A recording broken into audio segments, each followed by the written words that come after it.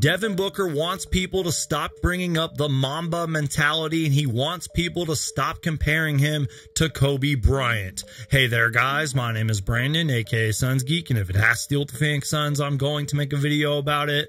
That is right, you guys. Make sure to Hulk smash that like button, and please subscribe for everything Phoenix Suns. If it has to deal with the Phoenix Suns, I'm going to make a video about it. And let's dive right into the video. You guys, I'm just going to let Devin Booker explain this because he sounded off on the hate that he got online for the fun with the Toronto Raptors mascot. And then he talked about, Devin Booker and his engagement on social media. And then he also talked about the Mamba mentality and people bringing it up and the comparisons to Kobe Bryant. So I'm going to let Devin Booker himself sound off on this. Let's listen in. Yeah, I'm going to sound off on the situation. I just talk about putting things in perspective, and I'm really enjoying this, and I always have enjoyed social media. And, I check it daily, and, when they're saying good things about me, I don't get too high, I don't get too low on it. The only problem I have is people still comparing me to Kobe Bryant when I told them in the playoffs, stop bringing up Mamba mentality. I'm inspired by Kobe Bryant and Mamba mentality, but I am not Kobe Bryant.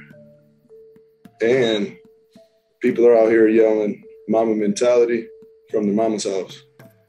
I'll leave you with that. And you guys, I think Devin Booker is absolutely right. Devin Booker never set out to be the next Kobe Bryant. Yes, Kobe Bryant was a huge influence and a mentor to Devin Booker, but that doesn't mean that Devin Booker was trying to be the next Kobe Bryant. And you guys, there is a great book called Basketball: A Love Story, and there's a big section in there called Your Heroes' Heroes, where they interview, LeBron James and Kobe Bryant and Steve Nash and a bunch of other NBA legends about who they looked up to and who they idolized growing up. And Steve Nash talked about the original Isaiah Thomas was his favorite player growing up. But Steve Nash also idolized Michael Jordan. But that doesn't mean that Steve Nash was trying to be the next Isaiah Thomas or Michael Jordan. And then Kobe Bryant was interviewed in that book, and he said that he idolized everyone.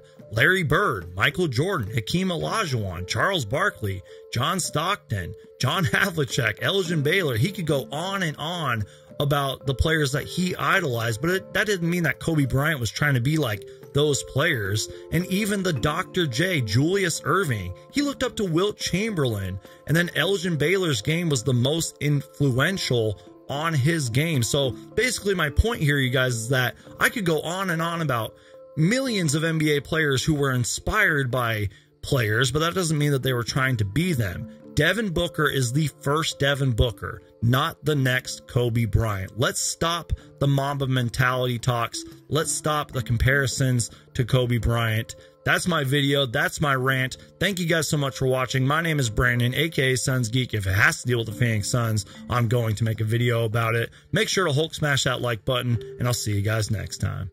I'll leave you with that.